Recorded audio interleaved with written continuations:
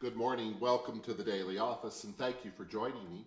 This is morning prayer for Sunday, August the 19th, and the scripture for this service, Psalm 118, and Mark chapter 2, verse 5 to 25.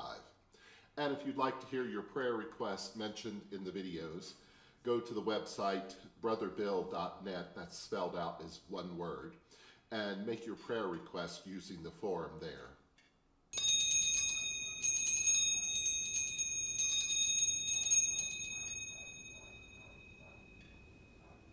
Open my lips, my mouth shall declare your praise.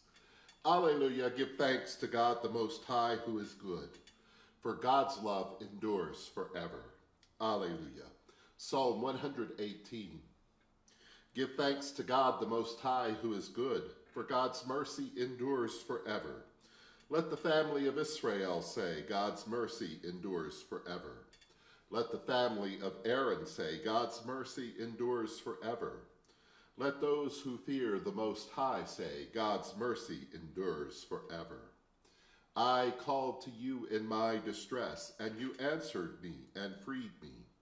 You are at my side, I do not fear. What can mortals do to me?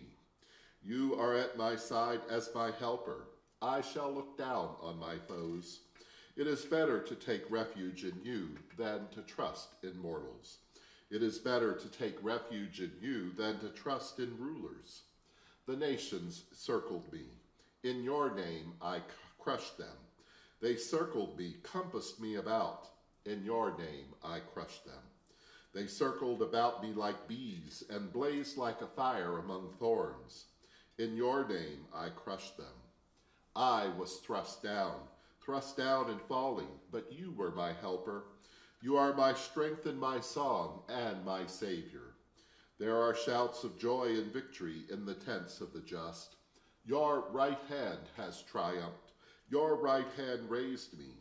Your right hand has triumphed. I shall not die, I shall live, and recount your deeds. I was punished, you punished me, but I was not doomed to die.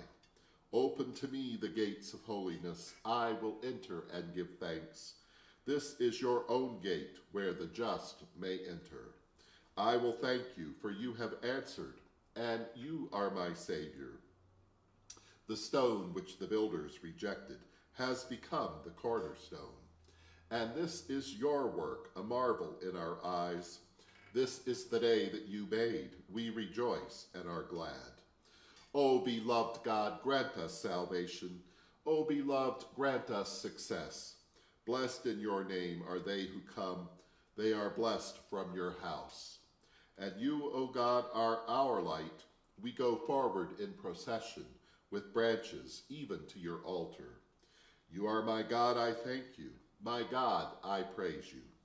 Give thanks to God the Most High, who is good, for God's mercy endures forever. Glory to you, source of all being, eternal Word and Holy Spirit, as in the beginning, so now and forever. Amen. Alleluia. Alleluia. Give thanks to God the Most High, who is good, for God's mercy endures forever. Alleluia.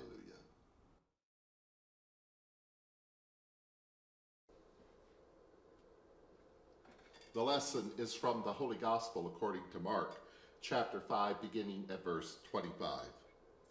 Now there was a woman who had been suffering from hemorrhages for 12 years. She had endured much under many physicians, and had spent all she had, and was no better, but rather grew worse. And she heard about Jesus, and came up behind him in the crowd, and touched his cloak. For she said, if I but touch his clothes, I will be made well. Immediately her hemorrhage stopped, and she felt in her body that she was healed of her disease. Immediately aware that power had gone forth from him, Jesus turned in the crowd and said, who touched my clothes? And his disciples said to him, you see the crowd pressing in on you. How can you say, who touched me? He looked all around to see who had done it, but the woman, knowing what had happened to her, came in fear and trembling, fell down before him and told him the whole truth. And he said to her, "Daughter, your faith has made you well. Go in peace and be healed of your disease." Here ends the lesson.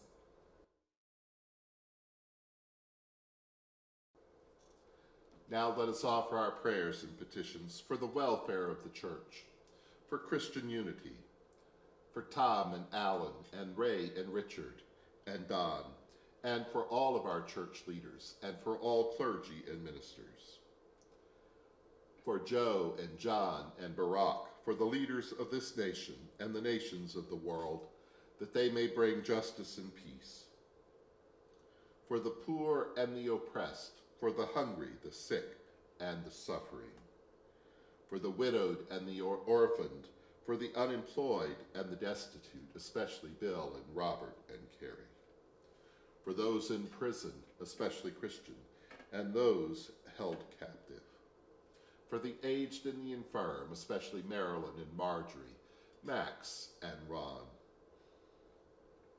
for the Mercy of God community, for Joe and Tom, Alan, Ronald Francis, James Bernard, Peter Christopher, Stephen Luke, William John, Don Columba, Max Bartholomew, Todd Dunstan, Raymond Patrick, Richard Robert, William Paul, and for all the Mercy of God associates, for the Sisters of St. Francis of Philadelphia, that God who's begun this ministry may bring it to fulfillment, for the intentions of all who've asked our prayers, and for all of your intentions. Our beloved which art in heaven, holy is your name. Your kingdom come, your will be done on earth as it is in heaven.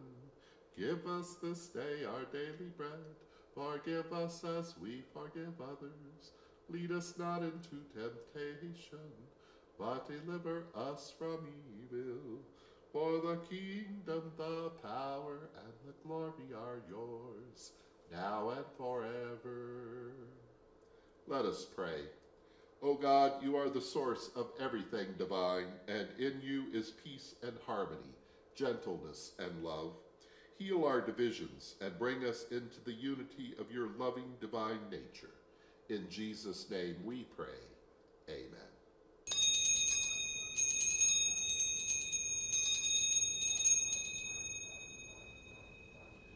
We trust in the mercy of God forever. And may your love be upon us always, O beloved God, as we place all our hope in you. Amen. Alleluia.